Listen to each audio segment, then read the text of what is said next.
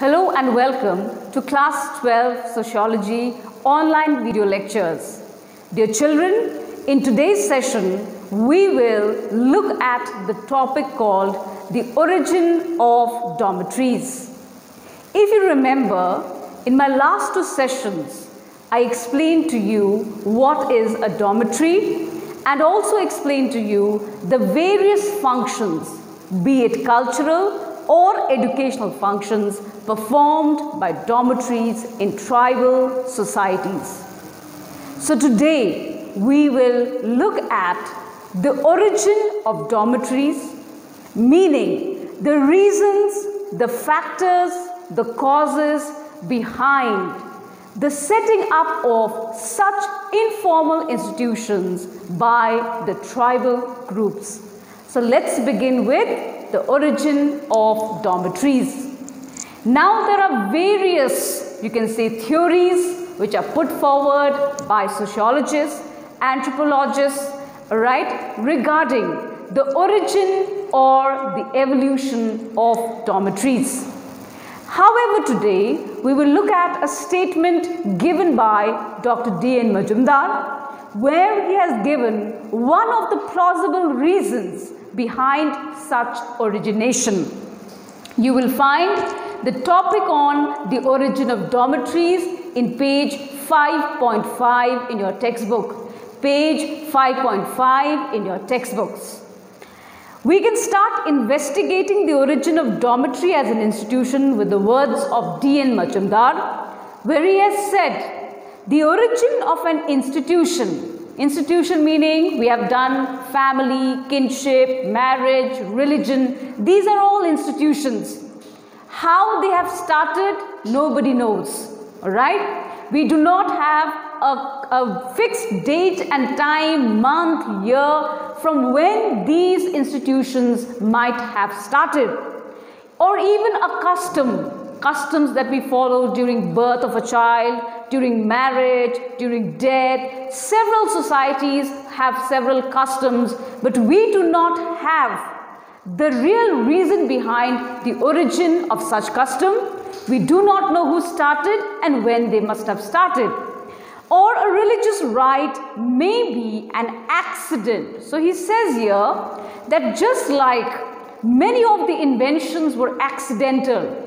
If you remember, even Newton, when he was lying under a tree and an apple fell, then what struck him was this falling of the apple, that this is the law of gravitation, that whatever goes up must come down. This was also accidental.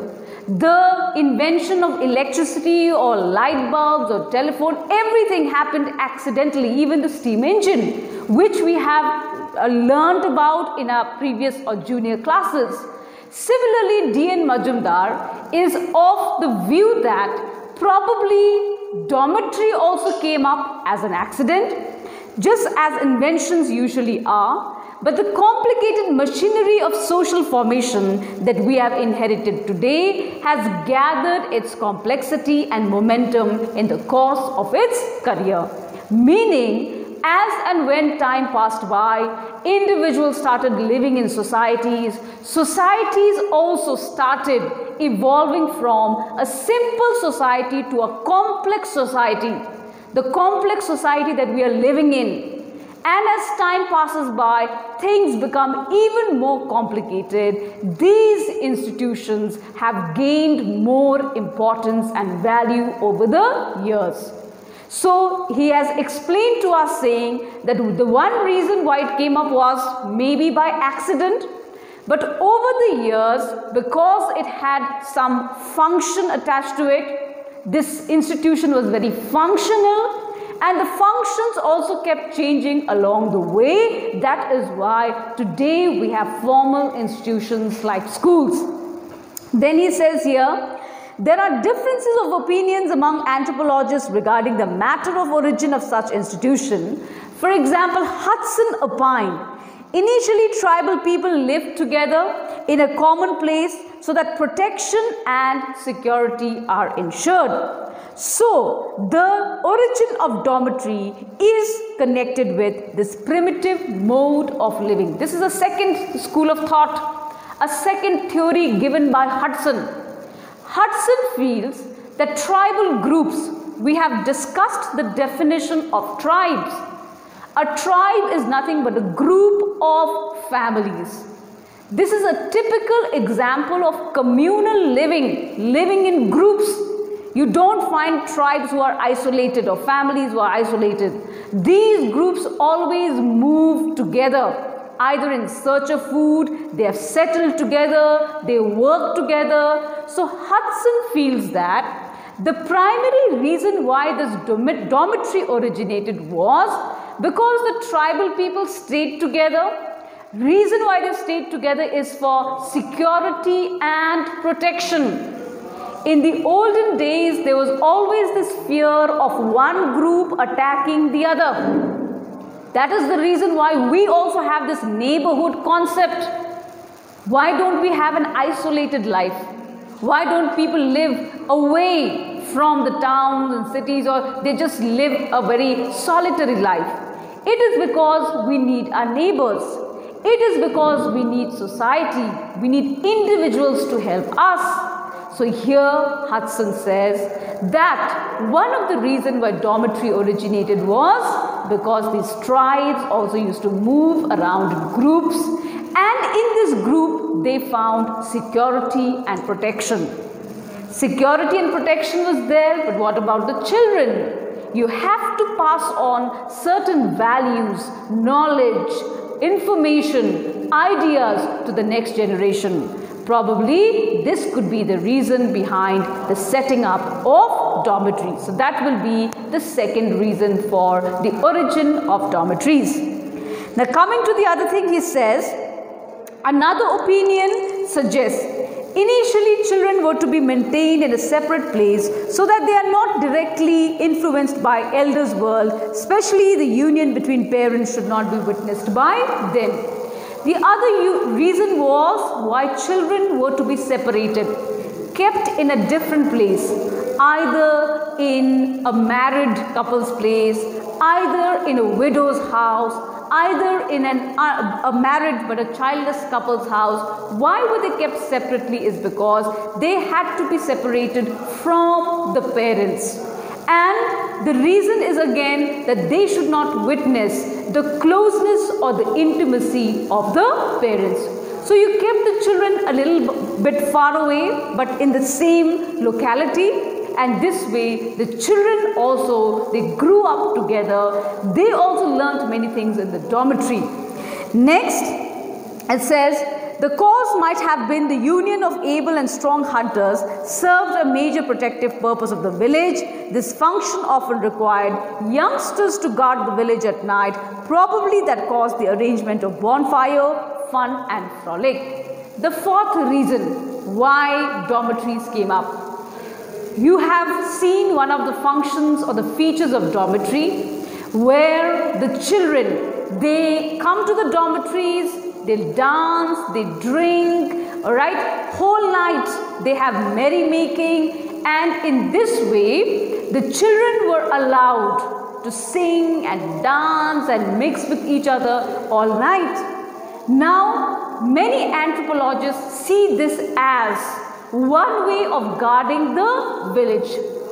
If any group wants to attack the other group, but if you see the fire is burning, everybody is awake, people are singing, dancing, making a lot of noise, I don't think so the other group would dare to attack this group. Only when somebody is sleeping, only if it's quiet, then even a burglar might get into a house. But in a house or in any locality where everyone is awake and singing, dancing, lots of noise coming, nobody would want to attack this place. So most of the anthropologists feel that the youngsters were allowed to drink, dance, right? All night was actually, it was the elders who were protecting the place. This is also a fact that before people could settle down as agriculturalists, they did not become proper as hunters. So the children required a cozy shelter which took the form of dormitory. Now this is the other factor. Because tribal groups were basically nomadic groups, they were always moving from one place to the other. So when they were living or moving around in groups, of course, the men used to go for hunting, the women used to go for food gathering, etc. But the children had to be protected. Protected from wild animals, protected from weather, rain, snow, hail, alright, calamities. So therefore, what they did was, they started putting the children in caves, putting them in a safer and secure place. Because the children were also seen by these primitive people as the future generation. So their first and foremost, work or task here was to protect these young children. So this might have developed later into dormitories, where they started keeping the children separately from the elders. So these are some of the reasons, but we do have many more here. Roy has offered a threefold purpose on Orao dormitory. Oraos are tribes from West Bengal, and Roy has given 3 functions that Orao dormitory performs. First, it is an economic organization to collect food. He says the dormitory is an organization primarily whose objective is to collect food, because everybody lives together. So men go for hunting, fishing, alright. Women, they go and collect nuts and berries and shells. So they bring the food home. All these people bring the food home, and that is how they share the food, and that is how they live collectively. This could be one purpose. Second is, it acts as a seminary meaning an institution for training. It's like a training center. A very good hunter will train a young boy to become a hunter like him. They will teach the children how to practice agriculture, when to sow certain seeds, when to harvest, when to reap it, when to go out for fishing, what kind of fishes to catch, what kind of tools and implements to use. For the women, how to look after the baby, how to cook, how to look after the house. These were the training centers, especially for the young boys and girls. And the third thing is, it provides a place to organize even magical religious ceremonies. Black magic was also taught in the dormitory. Religious rituals, customs, ancestor worship, all these religious rites and rituals were also taught to the younger children in the dormitories, to design to bring success in hunting and to develop procreative powers of the young men. So this shows us the supernatural side, the superstitious side of the tribal groups who believed a lot in taboos and superstitions, etc. So therefore, these are the 3 reasons given by Roy for the formation of Orao dormitory. Thank you for watching.